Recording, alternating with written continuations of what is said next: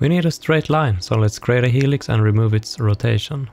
Set the subdivisions to 3. Bake it down by pressing C. Add it into a cloner. Let's start with 5 lines. Bake it down and add it into a loft. The order in which the splines lay is important, so let's organize it from the middle outwards. Now you can start art directing. Go into point mode and go crazy. By rotating the points you can create interesting curving shapes. Duplicate the mid-spline to get a sharp ridge. Look at that perfect dune. Oh, maybe not. Keep moving points around until you're satisfied. Remember that the middle ridge now has 2 points, so make sure to select both of them. You can add more geometry by going into the loft and adding some subdivisions. Okay, now we have our basic dune. Let's put it into a null and let's subdivide it some more. It's looking a little bit too perfect now, so let's add a displacement modifier. Place it in the group and put it before the subdivision. Let's put some noise into it. Noise makes everything better. Go into the object tab and change the direction to planar. We will keep it at the +X.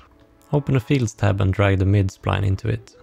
Go into layer and change the spline shape into mask. You can play around with the distance here. Now we have full control over where you put the noise, based on the ridge. Let's play around with the noise settings, because right now it looks horrible.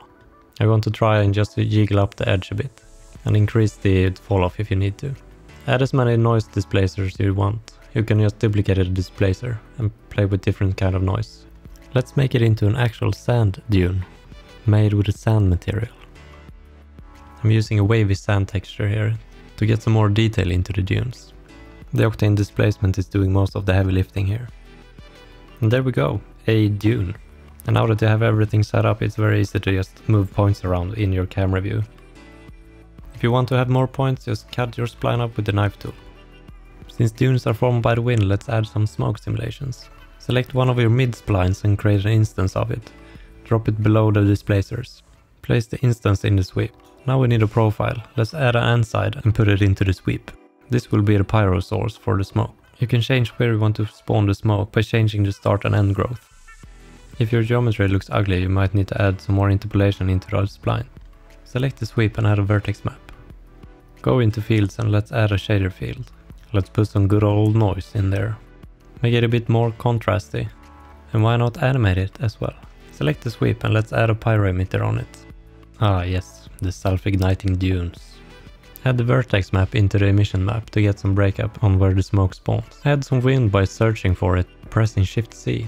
I can never find it up in the panel. Give it the direction you want the wind to blow, and maybe we need to add some more wind strength.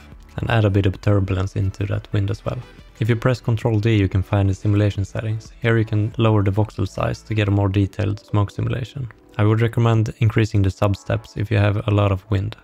We can also go into the emitter and disable the temperature. We don't need it here. And there we have it, a single art-directable dune.